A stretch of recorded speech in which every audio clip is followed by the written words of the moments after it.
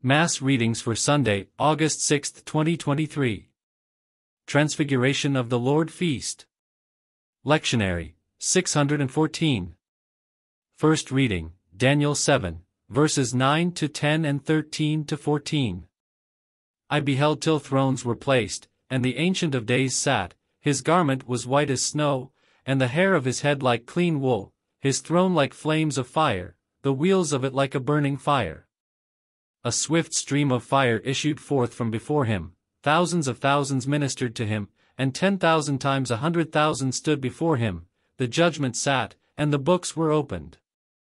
I beheld therefore in the vision of the night, and lo, one like the Son of Man came with the clouds of heaven, and he came even to the Ancient of Days, and they presented him before him.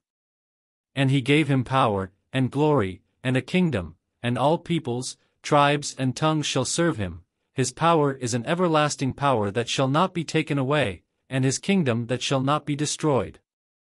The word of the Lord. Thanks be to God. Responsorial Psalm. Response: The Lord is King, the Most High over all the earth. The Lord hath reigned, let the earth rejoice, let many islands be glad. Clouds and darkness are round about him, justice and judgment are the establishment of his throne. Response: The Lord is King, the Most High over all the earth. The mountains melted like wax, at the presence of the Lord, at the presence of the Lord of all the earth. The heavens declared his justice, and all people saw his glory. Response: The Lord is King, the Most High over all the earth. For thou art the Most High Lord over all the earth, thou art exalted exceedingly above all gods. Response: The Lord is King, the Most High over all the earth. Second reading, 2 Peter 1, verses 16 to 19. For we have not by following artificial fables, made known to you the power and presence of our Lord Jesus Christ, but we were eyewitnesses of his greatness.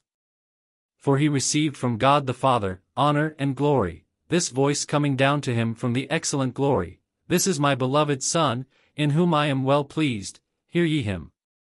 And this voice we heard brought from heaven, when we were with him in the holy mount.